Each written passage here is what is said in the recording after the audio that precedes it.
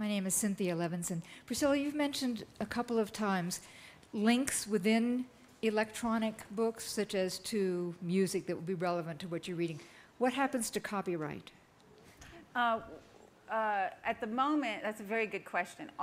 There are two things I've been talking about. What I talked about specifically in terms of making the book interactive is essentially allowing people to read a book together all across the world, comment on it, and essentially follow, discuss characters, argue with the data. That I don't think poses a serious copyright issue.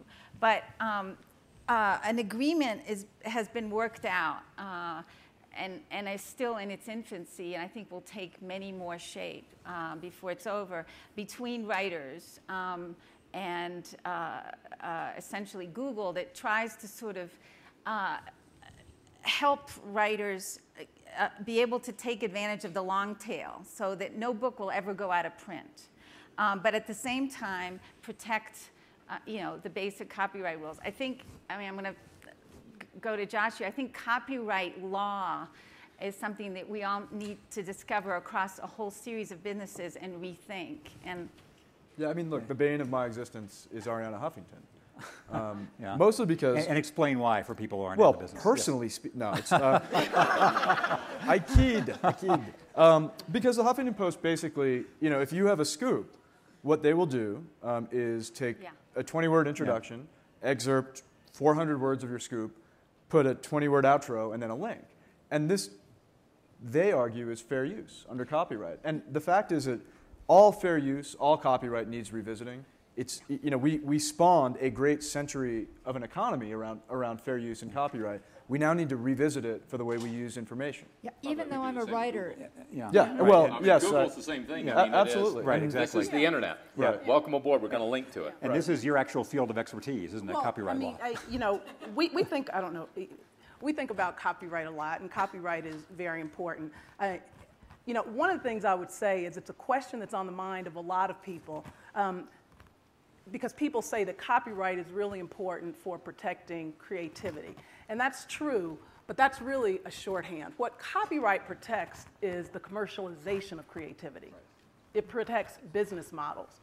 And so what I would suggest is that while copyright is very, and this is the lawyer speaking, right? So while copyright is very important and we enforce our any legal rights that we have, it is, once you realize that it's protecting the commercialization of creativity, by just acknowledging that, then you open the door and you say, what are the other ways that we can protect that commercial business model, as it were? Yeah. So, from our perspective, on the one hand, we have to worry about copyright, but I say as a general counsel, it is in a lot of ways a short-term solution. We should advocate for it, we should do whatever.